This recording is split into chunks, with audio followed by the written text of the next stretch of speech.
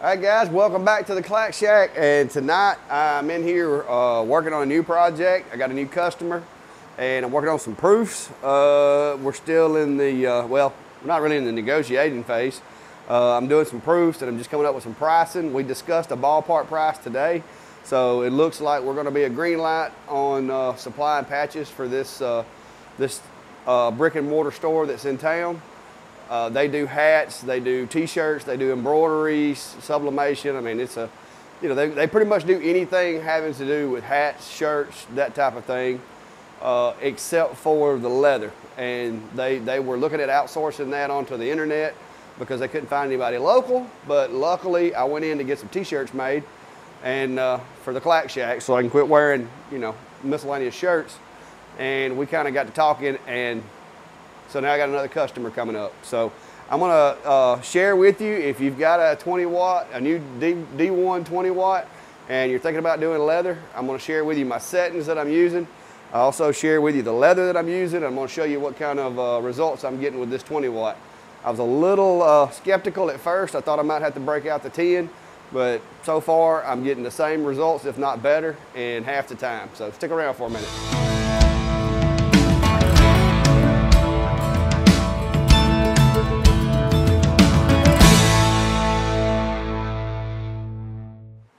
All right, guys, just a quick look. This is what I'm working with, and I'm gonna kind of walk you through the process here.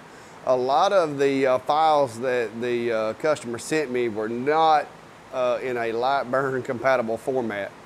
They were thread files for embroidery machines, and some of them were like Adobe Illustrator files that were in layers, and so I've had to do some working and tweaking to get at the final look that is going to look good with a laser, because as y'all know, embroidery and laser does not produce the same looks if you use the same file. So, but that's what the wood pieces are. The wood is basically, that was just me using some scrap wood to work out how I wanted the burn to look, and then the final phase is to go back and cut them all out in leather.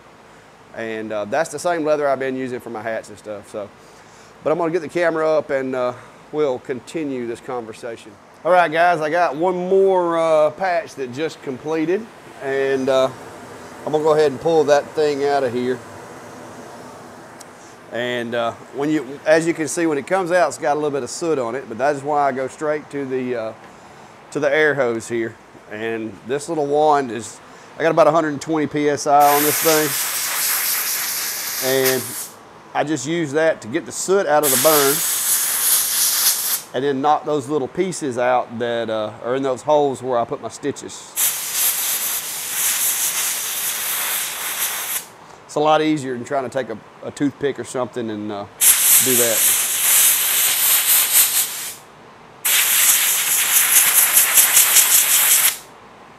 And then once I make sure I got all the holes clean, which a little visual inspection does find,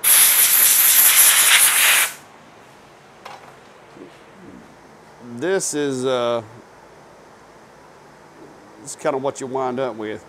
Now, it's still not light as I like them, so I take it over and hit it with a little sandpaper. But let me knock that out right quick. And all I do is just lay it on a flat surface, and I use the 400 grit.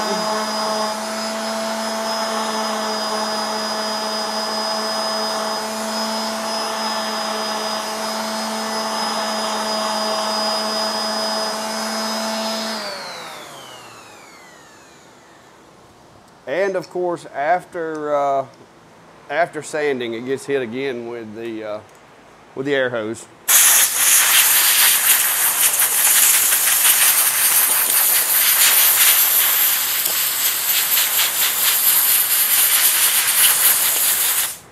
And like I said, guys, I'm not trying to go for the painted on or printed look. I like for mine to look weathered and look like real cow skin, so to speak. Oh, this thing's trying to find my patch. There it goes. Let me move that. But that's what the finished product looks like, guys. And it's a very deep burn in there. I like the contrast that I get. The 20 watt does a little bit better job of contrasting, it seems, than the 10 watt did. But anyway, that's that. And we'll get over here, we'll discuss the settings so that, you know, I'm not one of those that doesn't share, so I'll share my settings with you guys.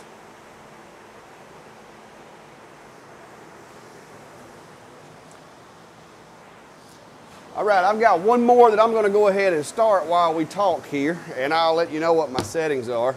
Well, I gotta move a magnet, hang on, I got a magnet gonna be right in the way of my next cut. And if you're not using those little flat magnets that come with the back on the back of name tags to hold your leather down, that's what I recommend. They're kind of low profile.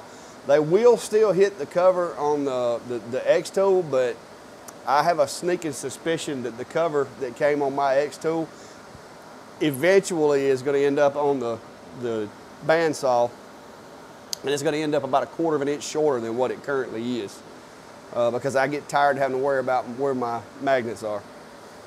But let me go ahead and I'm going to line this other one up right quick. I've already got it in.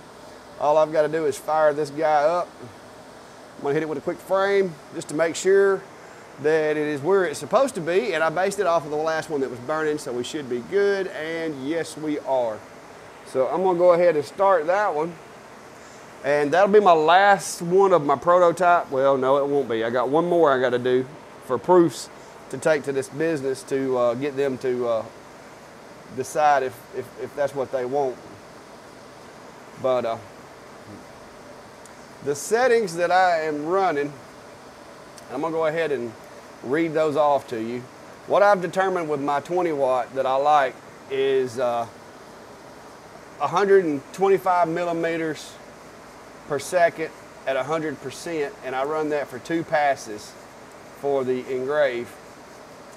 And the cut, I'm running 6 millimeters per second at 100% output, and I'm doing 2 rotations on that one also. So that's the settings that I'm using, guys, and I hope it helps you out, and maybe it'll make life a little easier on you instead of messing up a bunch of leather trying to guess this stuff. And I've got to, once I get all these things worked out and get them proofed, I'm going to come back, see how many I can do on a 12 by 14 sheet of leather, and hopefully I'm going to start turning them out, and that's going to be one more customer that I'm going to have. But at least this is a burn customer and not a build, because it's a little less work on me. But anyway, like I said, guys, I appreciate you stopping by. I just wanted to share that with you and let you know that if you've got the new 20 watt and you were thinking about cutting leather with it, I will drop a link to the leather that I'm using in the description, so that if you want to buy this particular leather and try it out, if you've never done leather and you want to try to see if you can replicate what I got going here, that'll be the leather that I'm ordering. I will tell you that it seems that the size availability is going down, so don't be surprised if I go buy a bunch of it tonight before anybody else has a chance to get it.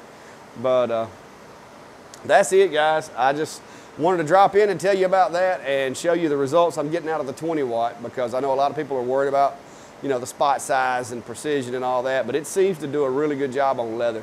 It took me a few test burns on some scrap to figure out how I wanted to run it, but now that I've got it figured out, it's doing a great job, and so far so good, even with running the air assist. So, but thanks for coming by, guys, and if you haven't already, hit the subscribe button, the bell, give me a thumbs up, like, and if you have any questions, go over to Facebook and check out my Facebook page, and you can message me directly from there.